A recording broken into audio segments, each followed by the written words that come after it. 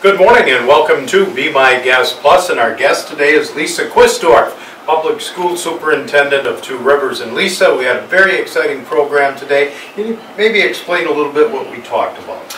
Well, I think the highlights of it were really talking about the partnership that we need to have with parents involved in their children's lives. You know, really turn off the phone, you know, have those conversations, get involved. If you have questions, call school, and we really need you as a collaborative partner to be able to work together to really meet the needs of your kids. Super. And our YMCA question of the day is, what are you looking forward to most this school year? Oh, that's a big question.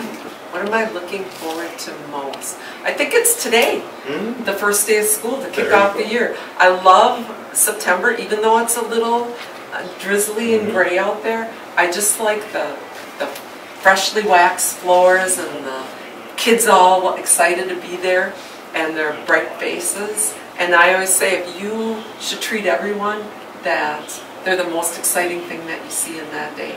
And then they feel that too. So, you bet.